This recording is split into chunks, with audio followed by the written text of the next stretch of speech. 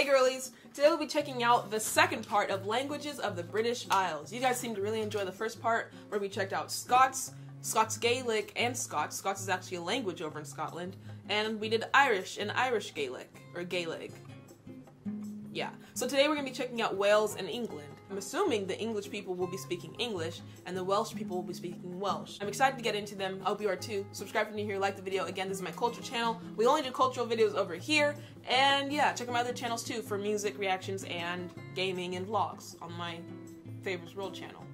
I have a lot of channels. It's hard to keep up. Anyways, here we go into the video. Let me know what y'all think of the new name for you that I'm calling you. My girlies. You know, the American girl, her fans or subscribers, watchers, or her girlies. Let me know.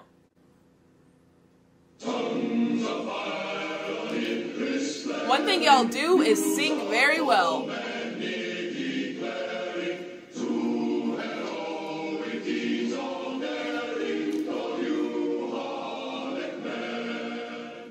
The drip.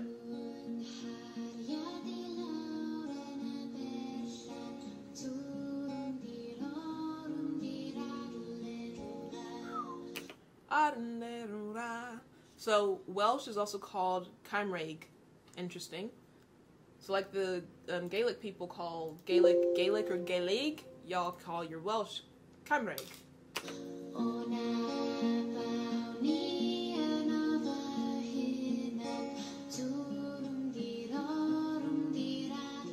Seems like music is a big part of the culture. I think it's fair to say that Welsh has got a little bit of a reputation of being a language with lots of difficult sounds and really long words that people really don't want to have to learn because they are a real nightmare to get out. But, you know, this is completely unfounded, and in this one I'm just going to look at some really easy little Welsh phrases, you know, very small, a few words, so there's nothing to worry about. So the first one, shmei, is sort of like hello. But where'd the W go? Shmei. I thought it was shwame. Shwame. Or welcome, then there's dwi Hilbert, which means my name is Hilbert. Borda, which means good morning. He's taking the piss. He has to be. He played me in the last video where he was pronouncing all the like Scottish names weird. So here I know he's taking the piss. He has to be. Is a place where you can visit in Wales. I'm not being baited this time. Again, nothing too challenging there.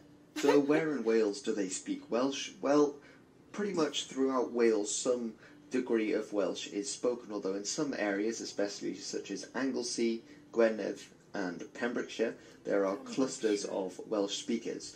So many cities throughout the UK that end in the SHIR. We have one, New Hampshire, but y'all have a bunch. Everywhere. Now, Welsh is the only other language in the United Kingdom, apart from English, to have official status, but then only in Wales. And Welsh is taught in, I believe, all schools, and I think roughly a third of schools are completely taught in Welsh, the language. That's actually really cool, because unlike, you know, Ireland or Scotland from the last video we saw, it seems like Welsh is like, they consider it just as important as English. You know, it's taught in the schools. 1/3, or I think he said, yeah, 1/3 of the schools are just taught in Welsh. Like, Welsh is a big thing over in Wales. Obviously, it's literally called Welsh. Hello. But it's not the same for Scotland. Or Ireland, really. Because we saw those, they only speak Gaelic really on, like, the countryside. Not towards the main cities. Language of instruction there is Welsh. And as you can see, on the west coast, on the western half of Wales is where Welsh is most spoken. Again, because the eastern side, with the border with England, is where English has had more of an effect on the people there. Yeah. So again, if we look at the Celtic language tree, we see that Wales, instead of being in the Gwydelic branch, like Irish and Scottish Gaelic, is in the Brythonic branch. Now let's have a look at why there is this distinction between the two. What's Cornish? We gotta check out Cornish too, because that's a name I always hear. But they're saying Welsh derives from English, and English derives from German. So a lot of influence. And you'll always say, Favour, the Germans didn't invent English. I know, but it's still kind of derived from the language. So shut up. So, first of all, once upon a time you had the Brythonic languages being spoken in Britain. Now, if you remember, in Ireland, a different group of European farmers, this is the theory that's believed, went to Ireland, and there they spoke the Gwydelic languages, although the Gwydelic and Brythonic languages were still related. However, when the Anglo-Saxons came in, they brought in a Germanic language, so more like Frisian or Dutch or German, and they pushed the Britons, the Brythonic speakers, into the corners. And one of the theories is that then Welsh and Cornish are simply versions of the Brythonic that were being spoken there as well. So he's saying basically the people that were kicked out, or whenever the Anglo-Saxons came to, do whatever they do, whether it's spread religion, just expand their areas, conquer, whatever, basically they brought over this new language.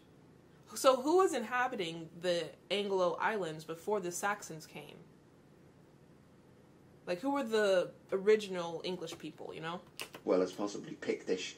I'm going to play a little bit of audio from a Welsh vlog channel, which is completely in Welsh. And again, if you want to know where any of the clips came from, or want to watch them again, or find out more about the languages, then just follow the links in the description below. Helo, a chroeso i'r sianel. Gwnewch eich hunan yn gyffyrddus. Dwi'n mynd i fod yn gwneud vlogs fel mae'r enw yn dreiadeitha chi, a maen nhw'n mynd i fod yn Gymraeg fel chi eisiau clywed. Do y'all not get tongue-tied? This one sounds like, again, like she's speaking Sims, kind of how Gaelic did, but there's a bit more like, you can kind of tell it's an actual language, though. And the inflections are very, like, swift with the way that, or I think that may just be the Welsh language in general, or the way she speaks it. But the inflections on the words, I like it. Dwi'n gwybod os di'r rhan fwyaf chi yn gwylio'r sianeli mawr vlogio fatha. She was using an English conjunction there. She said and then went back to Welsh. That's interesting. Zoella, Vlog, Max Butler, hynna I gyd. Ac o'n i'n sbio ar I fideos nhw, ac o'n i'n meddwl, o, sy'n beth Saesneg yn Cymraeg, oherwydd mae'n vlogio am beth poblogaidd I wneud, ac o'n i'n meddwl, os na blentyn Cymraeg. If anyone understands what she just said, let me know. Translate it down below. I'd assume you can understand it's Welsh, whether she speaks a different way or not. It's like just me hearing someone on the phone talking in English. I can still understand them. So if you understood what she said, translate down below. And that was it for Wales. Come on. Okay, I feel like that was kind of a disservice. We spent literally like maybe 3 minutes on Wales. So we can check out more Welsh history if you guys want. Just make sure you like the video and comment down below that you want me to. But I guess we're moving on now to England. The English people! Let's do it.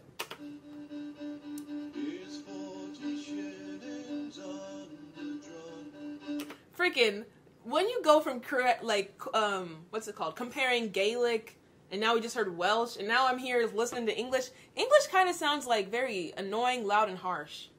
And that's coming from an English speaker. Like, you had the other ones that were very swift and whimsical and just very flowy. And now you have these sharp words that are very just direct. Maybe it's because I understand the language that I can judge it a bit more, but I just feel like English isn't one of the prettiest languages in the world. That would be a cool video. What is ranked as the best languages? I feel like French is probably up there. Spanish. Spanish is very nice. Maybe that could be a video. Let me know.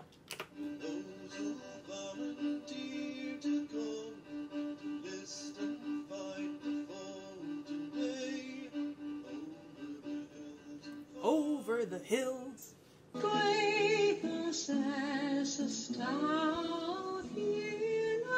Oh!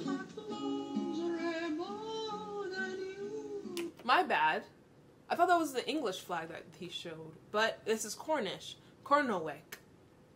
Going back to the singing in English, what does English sound like to, someone from Wales who doesn't understand English? Does it sound like weird how I thought Gaelic and Wales did? Or Welsh did? Oh, that would be cool. What does your language sound like to a foreigner? Anyways, we got Cornish.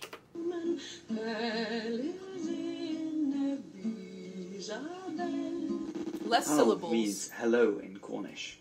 Fatla Geneth means how are you. Cernau is the Cornish word for Cornwall. Now, where in Cornwall do they speak Cornish? Now, Cornish was actually very much in danger of being lost forever. Damn. Okay, so it looks like it's on the edge of Wales, like at the very end. And it's not a big, massive land. I'm sure they were probably like just pushed by someone, whether it be the Anglo-Saxons, the Vikings, they were definitely probably pushed away from their homelands. Because it did actually go extinct. Oh, but there have been efforts made in recent years to revive the language, and as such, even though there are very small numbers at the moment, there are areas where Cornish is picking up. Now, some of the main areas in Cornwall are Padstow, Bodmin Moor, Land's End, and the Lizard, and these are all areas where Cornish is spoken to some degree.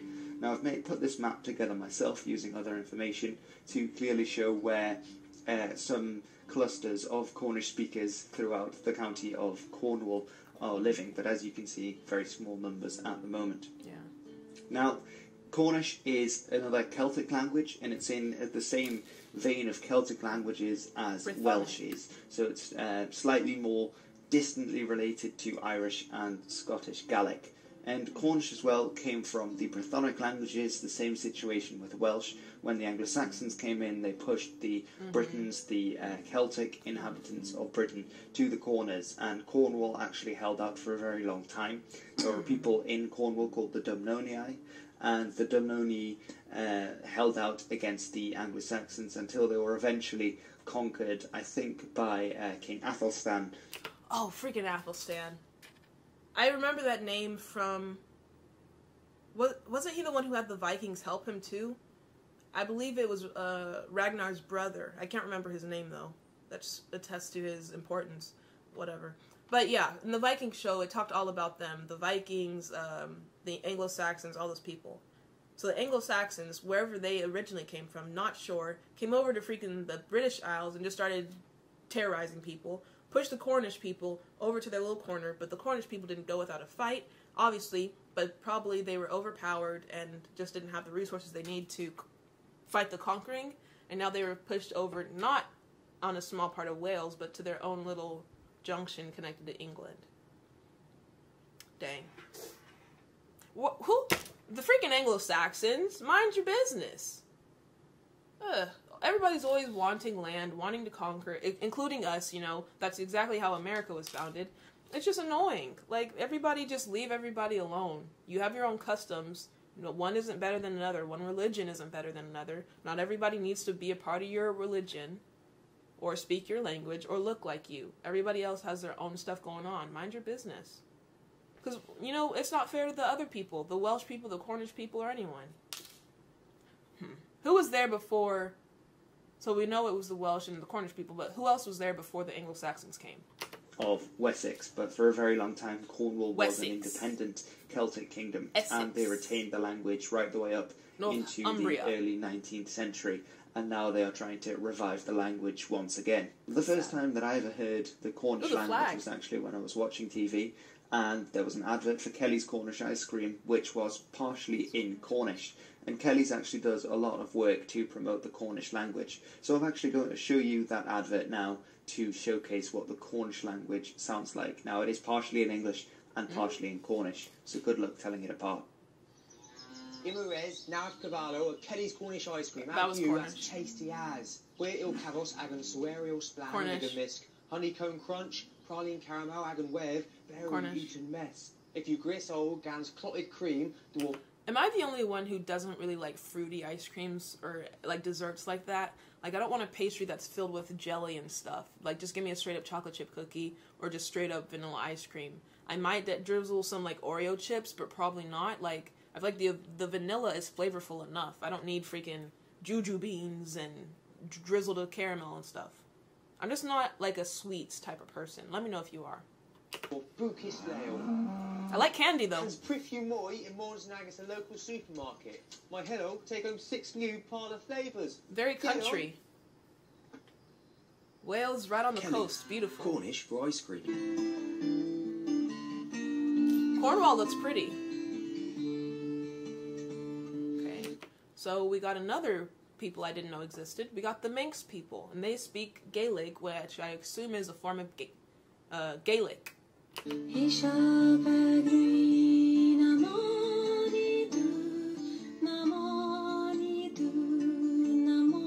Beautiful song.